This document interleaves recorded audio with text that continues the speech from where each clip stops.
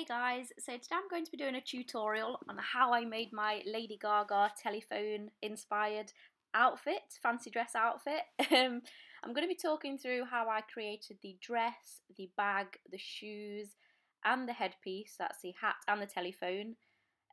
So yeah.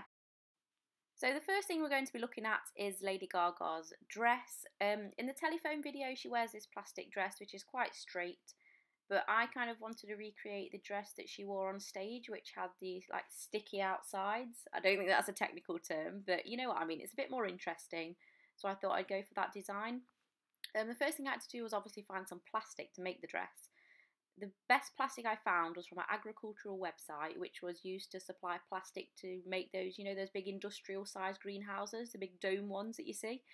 Yeah, the plastic was really good. It was really thick and it was the same kind of opacity as the Lady Gaga dress, so I thought, yeah, this is really great plastic, I'll use this.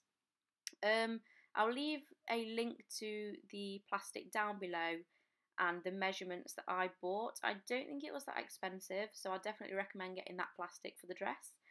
So these are the actual measurements that I used to create my dress. They're all in inches and it's kind of a really basic design. So if you look on the picture, the green line at the top, that's where you fold the plastic in half, so it's kind of a tabard style dress. The red down the side is where I stitched it together. So yeah, it's quite an easy dress to make. This would fit a size 8, 10, 12, that's UK sizes. But when I tried to put it on, I didn't want to kind of rip it while I was trying to put it on, so the blue line at the top there, that was where I cut a big slit down the back of it to make it easier to get on, and then I used a length of plastic to tie it like around my waist and kind of cinch it all in, hold it together. Yeah, I thought this worked really well. What I would say though is if you're going to sew it together, don't use a sewing machine because it'll be too vicious and it'll rip the plastic. You're going to have to sew it by hand, which does take quite a while, but I think it kind of works really well. So yeah, you just sew it down, fold it on the green line, sew it down the red lines, and then obviously just flip it inside out to cover the seams. And yeah, thought it was really easy to make. Don't forget to obviously cut out the hole in the middle for your head and leaving the gaps at the top for your arms. But yeah, they're all in inches, these sizes. So if you want to pause it and use those measurements, feel free, you know, it worked for me. So yeah.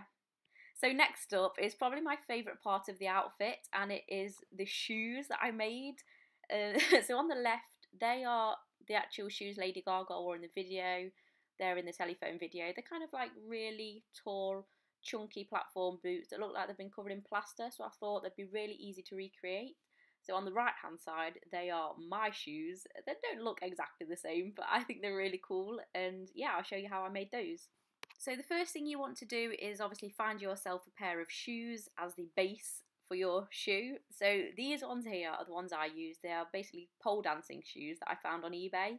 Yeah, I think they were about £30, so they weren't very expensive. They come in red or black, but I think the red ones were cheaper, so I thought I'd get the red ones because at the end of the day, you're not going to see them. They're going to be hidden inside the shoe you're going to be making. Yeah, I thought these are really great. They've got a 7-inch heel and a 3-inch platform.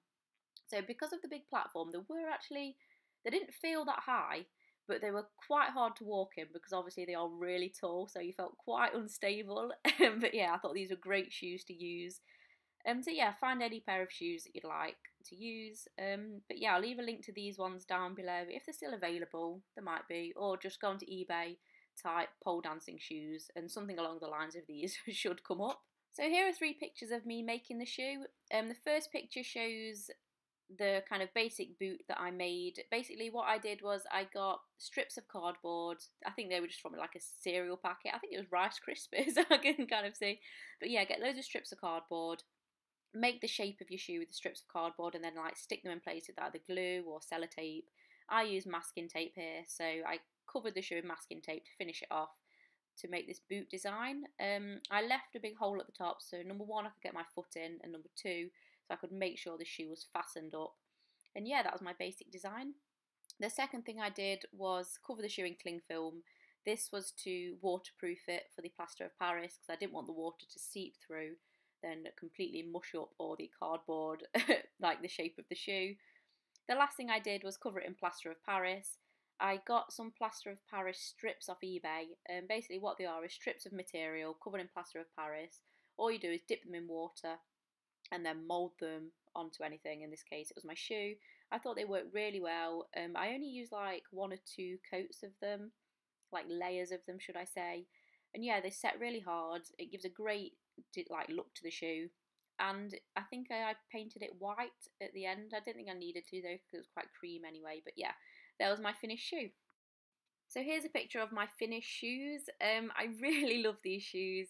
As you can tell, well, you know how they had a big gap at the top? I thought, what can I use to cover this big gap? Because obviously you could see straight into the shoe and it looked a bit messy. So I just used some netting. This was like mosquito netting that was hanging up on my window, you know, to kind of stop flies coming in. I just screwed it up and put it around the top. I thought it really finished off the shoe. I hope you like these shoes. I absolutely love them. They're probably the best shoes I've ever made. I think they're really great and they go with my outfit perfectly. Yeah, so these are my finished shoes. So next up is the handbag that I made to go with my outfit. This bag took me forever to make and oh, it was a nightmare. Basically, I cut out 2 triangles of plastic for the sides and then a length of plastic which was the same length as the circumference of the triangles. I sewed it all together. I think I used about 3 or 4 layers of it making this bag, so it obviously look a bit thicker and so you couldn't see all the way through it, but I'd probably just recommend buying a furler candy bag. That should be appearing in the top left hand of your screen right now. Yeah, I mean, if you want to make the bag to match the dress, you can do, but it took me forever. So just buy a candy bag or go on eBay. I don't know, type in plastic style handbag and one might come up a bit cheaper if you just want it for this outfit. But yeah, seriously took me forever to make. I'm happy with it, but it did take me a long time. So the next thing I'm going to talk you through is the headdress. So that includes the kind of chef hat and the telephone. And I'll just kind of quickly go through how I made those. So for the chef hat, I got a 2-litre Coke bottle, chopped off the top and the bottom, making sure I left 2 tabs at the bottom, just so I could secure it to a headband. I then got a length of plastic, curled it into a cylinder shape, put it on top, and then I also left 2 tabs at the bottom of the plastic. This was to basically, they were to be used to secure the hat onto my hair. So I used bobby pins and like kind of pinned the tabs under my hair to hold it in place, and that was it really. The telephone on my head was made out of 2 scrunched up balls of newspaper and then a roll of newspaper to make a telephone shape. I thought I covered it in plaster of Paris, but I think there's a bit of papier-mâchéing going on there as well. All I did then was left it to dry, painted it white and added a telephone cable. Telephone cable kind of gave it a realistic telephone look, and I also used that to secure it to my head. You could use an actual telephone, but I thought if it's going to be made out of plastic or whatever, it's going to be too heavy, so this was a really good substitute for that. Some finishing touches were Lady Gaga's tattoos. I mean, at the time she didn't have as many as she has now, but all I did was the ones on her arm, should I say. So I did the writing on the top of my left arm and then the one on the left wrist. I just used some black eyeliner to draw these on. So yeah, really quick and easy to do, and I think they look quite realistic from quite a way away. My hair is naturally like blonde anyway, so I didn't have to use a wig, but all I did do was use some of this neon yellow hairspray paint kind of stuff for my hair. I used some blue nail varnish and some bright pink lipstick. I'll leave the links to these down below so you can have a look. So yeah, there is my finished Lady Gaga outfit. I know Lady Gaga kind of wears some pants and then kind of like just 2 little crosses over her boobs and that's all she wears. I thought that was a bit inappropriate, so I wore an American Apparel like black bodysuit. The crosses I just made with white electrical tape, and then I just wore some fishnets. So yeah, that was my finished outfit. I hope you liked it, and here are a few more pictures of when I went out. So it was for my birthday. I went out with a few friends. We all dressed up. We went down a local pub that I used to work in, and it was a bit crazy because nobody else was dressed up apart from about 7 of us. We looked a bit crazy, but yeah, it was great fun. It was a great outfit to make. It was really fun to wear. So yeah, I hope this has given you some inspiration for a fancy dress outfit that you may be planning. I've kind of done this video at the wrong time. I mean, it would have been a bit more appropriate to do it before Halloween, you know, before Christmas, the whole party season, before New Year's, but it will give you time to make it for next year, I suppose. If you like this video, please give me a thumbs up because I'd love more people to see this video. I mean, I love Lady Gaga. I really want to kind of inspire people to make crazy outfits. So yeah, if you like it, give it a thumbs up. Leave a comment down below if you're planning on making this outfit, and I'd love to see if anybody else makes this plastic dress. So yeah, I'll see you next time, guys. Bye.